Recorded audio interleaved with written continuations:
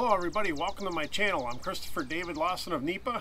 Today we're going to do a trial run to see how fast my stock Hawk DLX will go, and then what we're going to do, we're going to swap out the sprockets and the chain and see if it makes anything different. Let's go ahead and roll the video. You think you know me?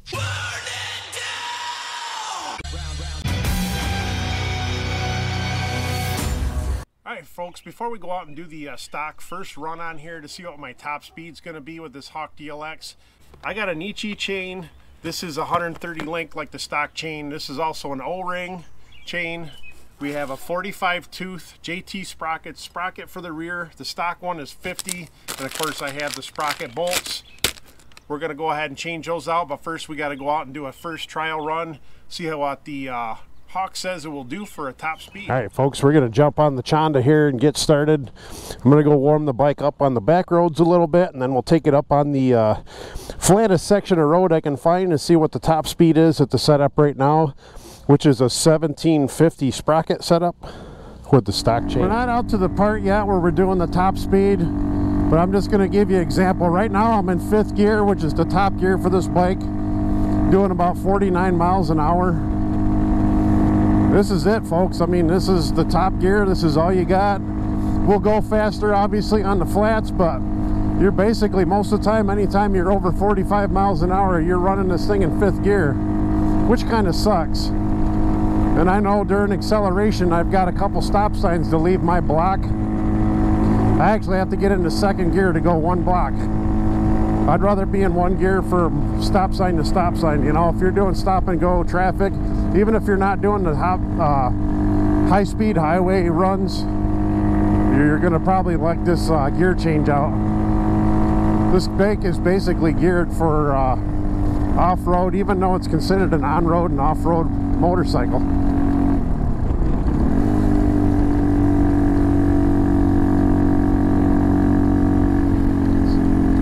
See, 4th gear right now, going 35, and then bike's up to about 7,000 RPMs and 50 miles an hour acceleration. So well, that's 55 right there, doing 7,000 RPMs. We'll get it going as fast as we can as soon as we hit the open road after I've warmed it up a little bit. Just for reference folks, I'm running the stock rims and chain again, but the tires I have on here are Shinkos. They are geared more to maybe 70-30 for as far as highway and off-road use. I don't ever off-road with this thing too much, so but just to give you an idea on the tires I'm using too. This is the DLX stock rims. They're bigger than the carbureted version. And also my setup with the bike, I'm running the stock exhaust, but I don't have the baffle in it. I just have the end cap. I cut the baffle off of it, and I'm running a air intake. For those of you that haven't watched my videos before with this bike, I haven't tuned it yet. It should be tuned. I might get to that eventually. All right, just getting ready to get up here to the main road. Hopefully it's not too busy today. Hopefully no state troopers sitting out here waiting for people. Not that this bike's that fast, but still don't want to get caught speeding. All right folks, once we get up here past McDonald's, we're going about 55 right now. I'm going to go ahead and get on it and basically stay on it all the way into town. So here we go. And I will get into a little bit of a tuck too. Hopefully you can see the speedometer pretty good. I'll try to run the GPS of the camera. We're doing about 62 right now. We're not in the quite flat section yet, but basically I'm full throttle right now. 7,500 going up a little bit of a hill. This is all the power it's got, folks. Hopefully once we get to this next section, you'll see what we can do. There we go. That's still at full throttle.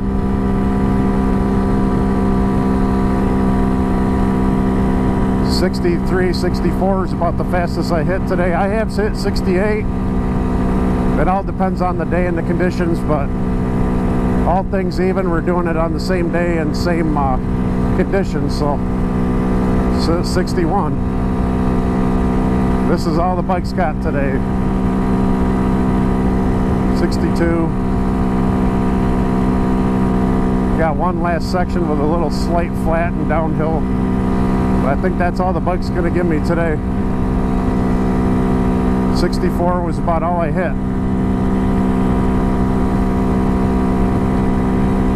See?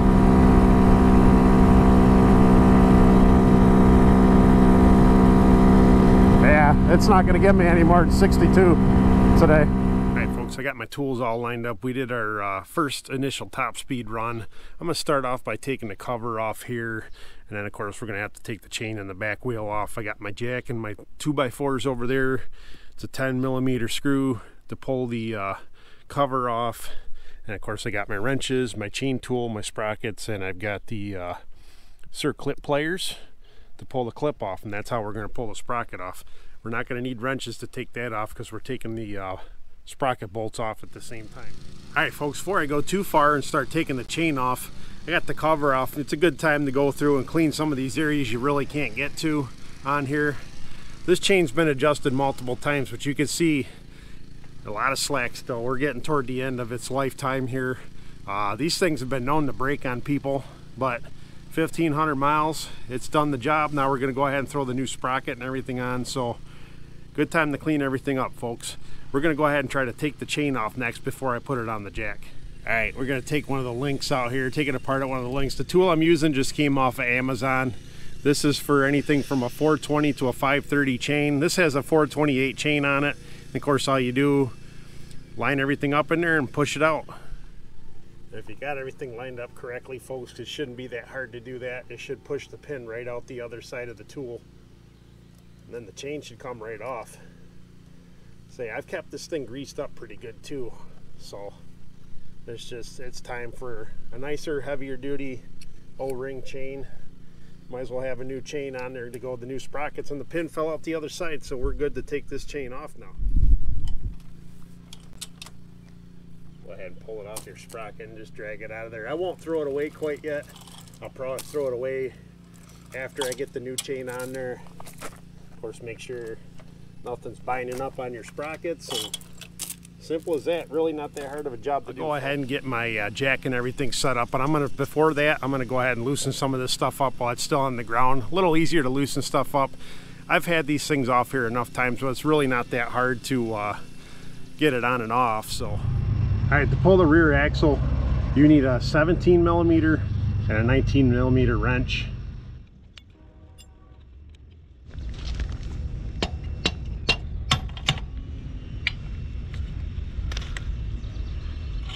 Basically, everything should just slide out as you're doing it.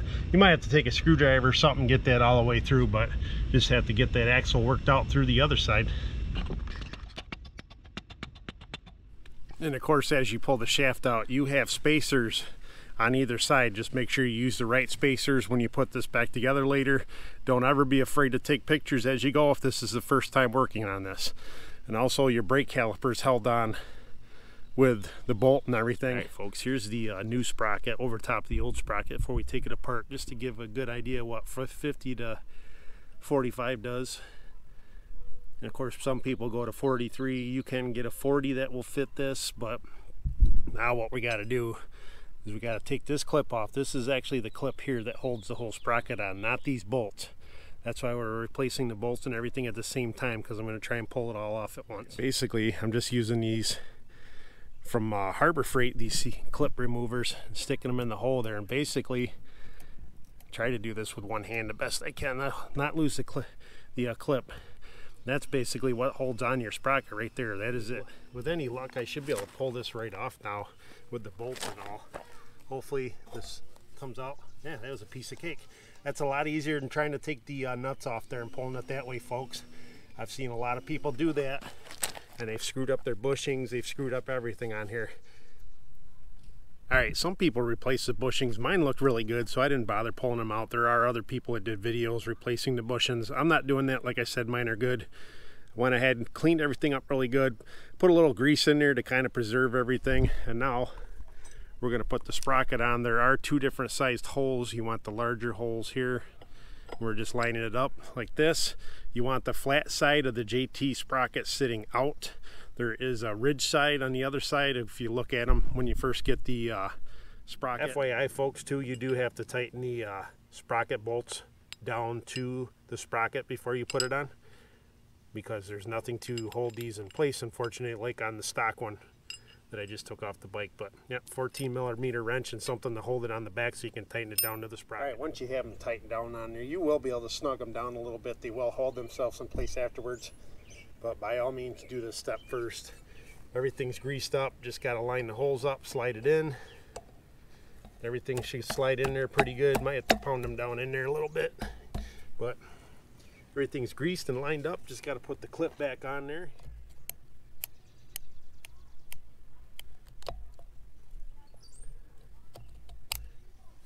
As long as that's lined up in there pretty good, we should be good to go. I might push down on it with a little bit more of the screwdriver because it didn't snap back in there all the way just yet. But that should snap back in to place once it's actually holding the sprocket in. There. Now it's holding the sprocket on. That sprocket is not coming out again, folks. All right, I got the back wheel back on here loosely. Make sure you clean up as much as you can. Good time to clean up your bike, get rid of some of the dirt and grease. Put some fresh grease in here. Make sure you don't get grease on your brake rotors or your pads, because that's a pain in the ass and it's not supposed to go there. But now what I'm doing, I'm feeding the Nietzsche O-ring chain through here, and then we're going to feed it from here all the way back, and then we're going to go ahead and install the master link on the chain.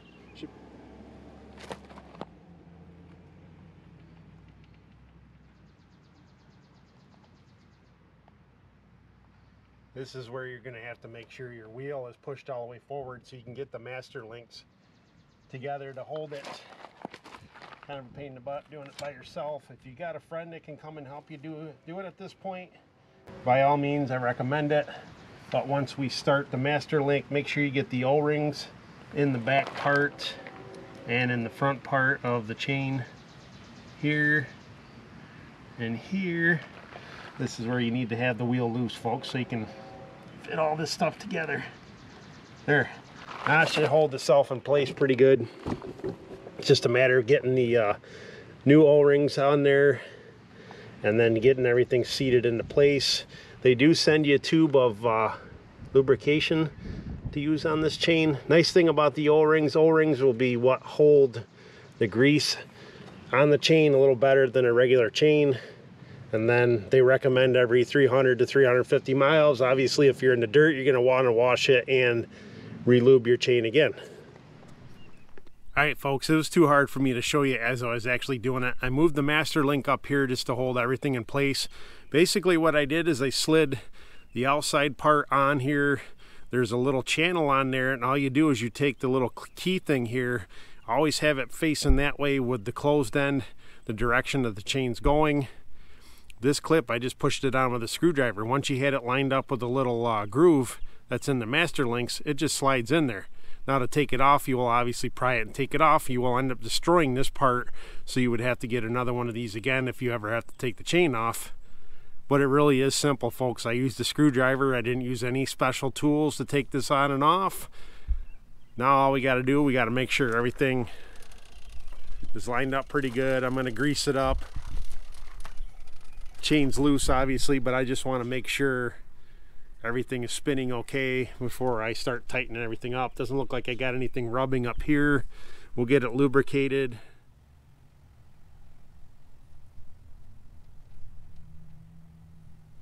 All right, folks, I feel like I got everything on there pretty straight.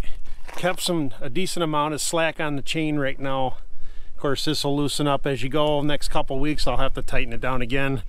But I feel like I got everything lined up pretty good, folks, on it. I did a couple loops around the block here. I could already tell just getting up to about 30-35 miles an hour. I like this gear ratio on here already with the 1745, but don't see me changing it again. But we're going to go ahead and jump on this thing and get it all warmed back up again out in the back roads, and then we'll go out in the main road and do the exact same thing we did earlier in the video. All right, we're going back out, going to do the exact same thing. I'm actually in third gear going 39 miles an hour. You know, that's based off the speedometer, 39, 49, 40 miles an hour. Normally I'd already have to be getting thinking about 5th gear already. I would definitely already be in 4th gear. Bike's only about 6,500 RPMs. We're not pushing it. I definitely got to relearn my shift points. Going up the hills here, I need to keep it down in 4th where I was doing 5th gear earlier and cruising along. It'll be a learning process, but we'll get it figured out. Back through our tunnel, get ourselves to the stop sign here and head out on the road. Like I said, hopefully no state troopers again. I don't think I'm going to be having to worry about that too much with this bike still. All right, like before, folks, as soon as we get up by the McDonald's, I'm going to put it in full throttle. I'm actually in 4th gear still. All right, here we go.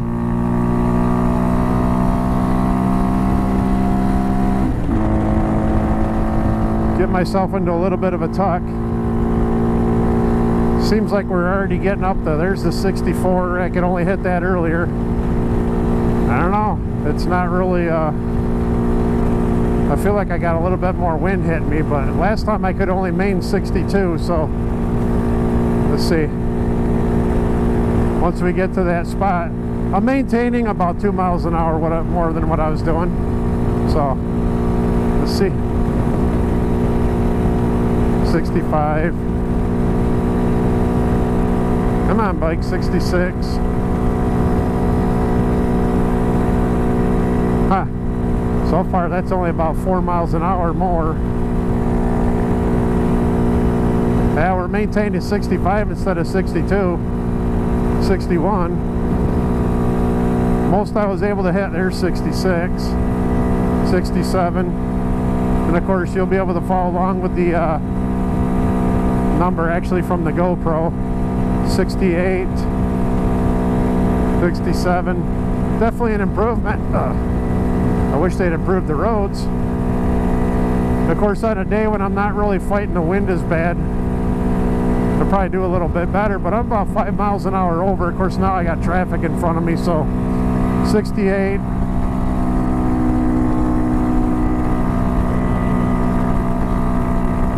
I don't know if it's going to let me go much faster than that, though, being out of the tuck now. 66. We did a little better, though. But that's about all I could get out of her today, though. As I said, I was hitting 68 before, but of course it all goes by weather conditions. I'm actually able to shift down and cruise at a lower RPM, at least with the gearing here.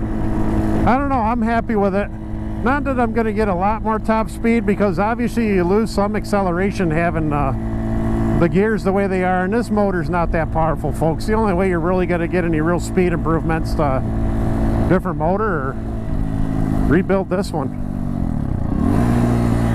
I'm dropping down into gears a little early, but I don't feel like I'm winding out as bad here at 30 miles an hour going through town. Let's say I probably could cruise a little bit better in my town gears now, but either way, I'm happy with this change. Hey folks, thanks for tuning into my channel. It did make a difference changing the gears out.